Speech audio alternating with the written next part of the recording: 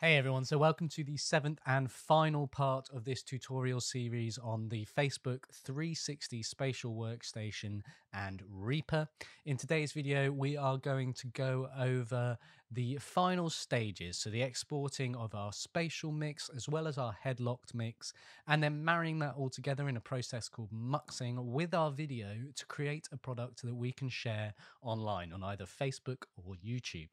So without further ado, let's switch over to screen sharing, disappear off into oblivion, and move back over to Reaper. So as I've been saying this whole time, we have two separate mixes that we've been working with. We have our 3D mix, our spatialized mix basically, and our headlocked mix, so our stereo mix. And for this to all be encoded properly and written into our video file properly, we need to make sure that both of those mixes have a separate file to bring into our encoder. So we're going to export our 3D mix separately and create another separate file for our standard stereo mix. So to do that in Reaper is relatively simple. The first thing that we need to do is select our location that we're going to be exporting. So using our locators that we went through in a previous video, we're going to highlight the area that we want to export. So to do that, we need to make sure that we're anywhere in the session that doesn't have any audio or MIDI information. So we should see this arrow with the dotted square around it. And we're just going to drag out the sections that we actually want to export. And to adjust the bounds of that, we just go to the edge so we get this little arrow and then drag it out. Easy enough. So as I said, we want two separate files, which in Reaper is really easy to do because Reaper's got some really powerful rendering functions.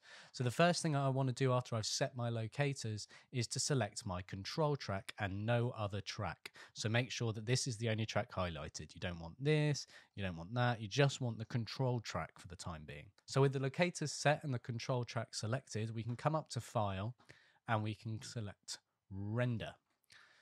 So this is Reaper's render page. It's pretty self-explanatory, but it's quite full compared to other bits of software. So I'm just going to go through some of the main parts that we need for this process.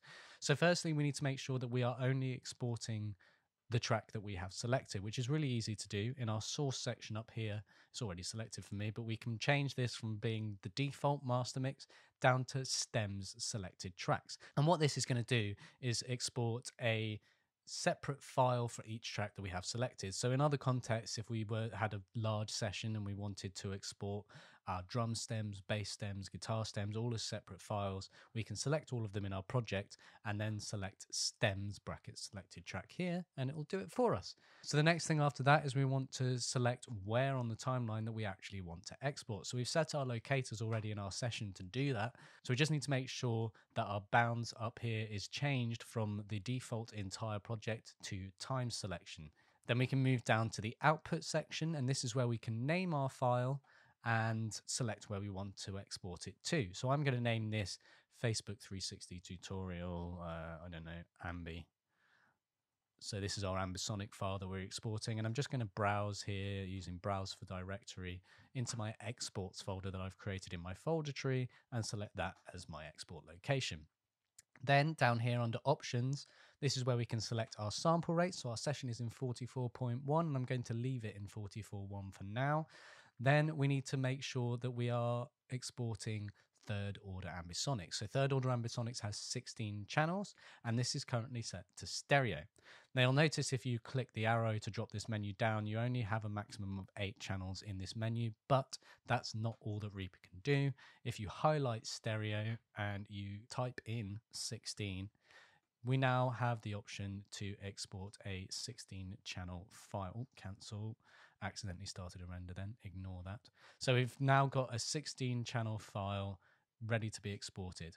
Okay, and down here we have our standard options for output format. So we want to stick to WAV, we want to stick to 24-bit PCM, blah, blah, blah. Standard exporting settings.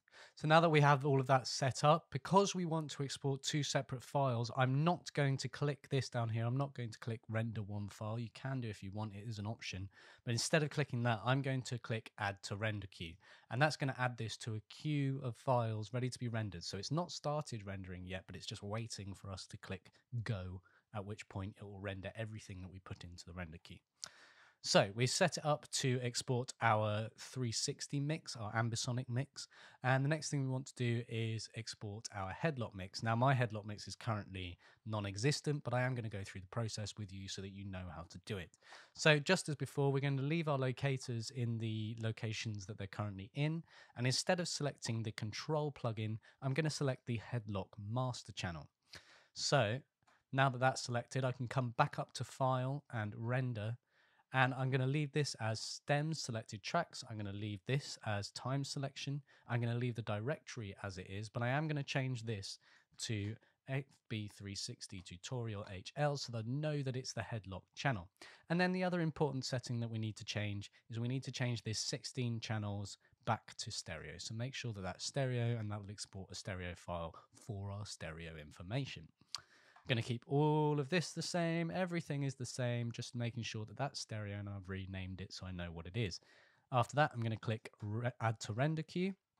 And then if I come back up to File, click Open Render Queue underneath the render selection, and you can see that I have two separate files ready and waiting to be rendered. So I have my 16 channel polywav here ready to go, and my stereo headlocked mix here ready to go.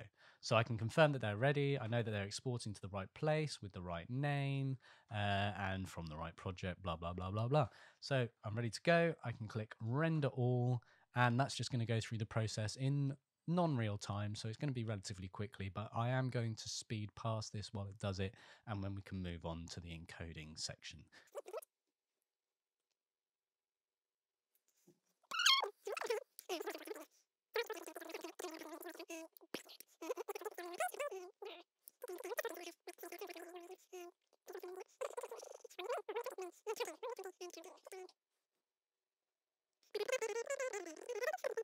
Three, two, 1, 0. Okay, so now that those exports are finished, we can move on to the muxing process, which is just, as I said, the process of marrying all of our files together to create one package to share. So to do this, we need to use a new bit of software. So we've been using Reaper and the Facebook plugins.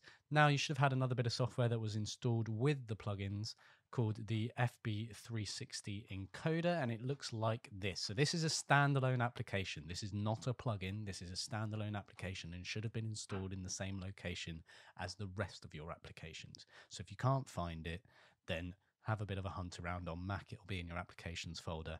Not 100% sure what happens with things on Windows, so I'll leave that to you. But anyway, yes, this is where we can select our output formats, our audio stuff, bring in our video files, and then finally output it in a format that Facebook and YouTube will understand.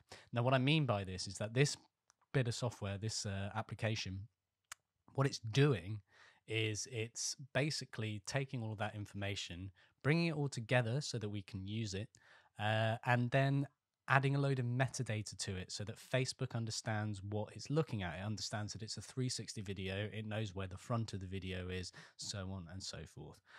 So we need to make sure that our output format is set to work with what we're delivering to. So in this drop-down menu, we have options. We have the Facebook 360 option, which is what we're going to use today, the 180 VR option, which is another form of immersive content, YouTube video, and a load of other ones. So the ones that you really are probably going to be looking at the most are the 360 video for Facebook and for YouTube. Now you'll notice that YouTube specifies that it's first order ambix only. And this is interesting because Facebook uses third order ambisonics. So it's got a higher resolution of spatial information, which in theory translates to a more immersive experience on the consumer end, whereas YouTube only uses first order ambisonics. So we've got a difference of 16 channels or 4 channels. Now, the annoying thing is that YouTube has higher video quality, so it really depends what your priority is in terms of delivery. Today, we're going to stick to the Facebook 360 video stuff just to keep things simple, but you can play around with it and put it wherever you want. There's also a load of audio conversions and experimental stuff. We can kind of ignore all of this and just stick to these top 3, and I'm going to stick to the top 1. Moving down, we have our spatial audio section. So this is where we tell the encoder what audio file for our spatial information that we're going to use and what format it's in. So I know that it's in B format third order ambix, so I've set it to B format third order ambix. But there are other options. So we have the proprietary Spatial Workstation 8-channel format, which is Facebook's own channel format, not really that well used. We also have first order and second order for both AmbiX and Fuma, but you'll notice that third order is kind of just there for AmbiX. So, and this is why I kind of keep saying stick to AmbiX from start to finish, keep things consistent. Most things are using AmbiX these days. So we're going to select B format, third order AmbiX, and that's ready to go. Then we need to select our audio file. Now it says I've already got one selected, but I'm going to just get rid of those for now so I can show you the whole process. All we need to do is click load, navigate to where our audio file is saved. So I've got that saved in FB360 tutorial, I believe, exports, and then yeah, there they are. So I'm going to select tutorial ambi.wav, click open, and then we have our headlock stereo option. So that's exactly the same thing. We don't need to change any formats, obviously, because it's just stereo, but we do need to load up the file. So I'm going to click load FB360 tutorial HL. Now, this section here, the video section, is where this whole workflow gets a little bit more frustrating because you're having to use different formats for different stages of the production process. So earlier I said in previous videos that when you're working with the Spatializer plugin, you need to make sure that your video is in a format called DNxHR brackets LB, and we want it to be low resolution so that our software can handle it. Now that we're coming over to the encoder settings, we need to make sure that it's the original high resolution version of our videos. So whatever we're exporting from our editing software, the full resolution version of that.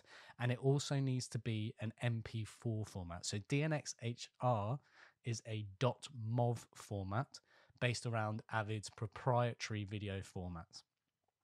MP4, what we're looking for here is a H.264 or H.265 format, which is the most common format you'll find on the internet. It's a compressed format, so it's similar to MP3 in that sense. So it's slightly lower quality, but far more efficient for online distribution. So I'm going to click load here, and I know that sequence 1, badly named sequence 1 underscore 1 here, is the file that I want to use. I can see that it's MP4, so I'm just going to select that and click open. I'm going to leave the video layout as monoscopic. You should too. I'm not going to go into any detail really about what that is, but that's just basically saying I've got the equirectangular and I'm ready for that to be my 360 video. You've got focus down here. Now, focus basically tells it to focus the audio on where the listener is looking. It's kind of interesting to experiment with a little bit. You can adjust like how wide that focus is and all of that, but it will affect the sound of your final mix and make it different to what you have decided to do in Reaper. So, you know, have a bit of a play around with it. Maybe put that setting in your session. You can do it with the control plugin, I think. But it's there at this part if that's something that you want to do. So now I've got that in. I've got my spatial audio set up properly. I've got my headlocked audio set up properly. My video set up properly. I'm exporting for Facebook 360, so I'm ready to go. All I need to do now is click encode and give it a name. So FB360 tut. And navigate to where I want it to be saved. So I'm going to keep it there. Okay, cool. Click save. It'll start compressing the audio and go through the whole exporting process. So that's how to use the Facebook 360 Spatial Workstation with Reaper. They're really powerful plugins. They're all free. We're using it within a incredibly powerful digital audio workstation, which is also free or dirt cheap. So it's a really interesting time to be experimenting with all of this stuff. Have a bit of a play around with all of that. If you do have any questions, do feel free to give me a shout. I will answer them as best that I can. But yeah, thank you for sticking around to the end. And I'll hope to see you very soon. Have a good one and stay safe. Bye.